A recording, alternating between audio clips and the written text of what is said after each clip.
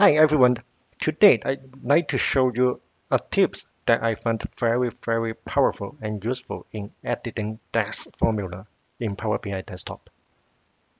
For example, in this formula, when I select the word amount, AMT, all the same word are being highlighted. However, say for example, I want to reference to another table of the same structure that is called quantity.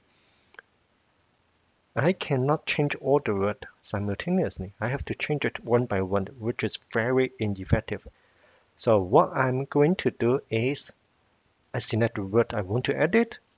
Now this is the magical moment.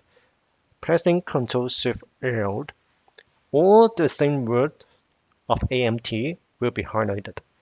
At this moment, wherever I type, they will be updated simultaneously. That is super great. I hope you find this tip useful to you. Bye bye.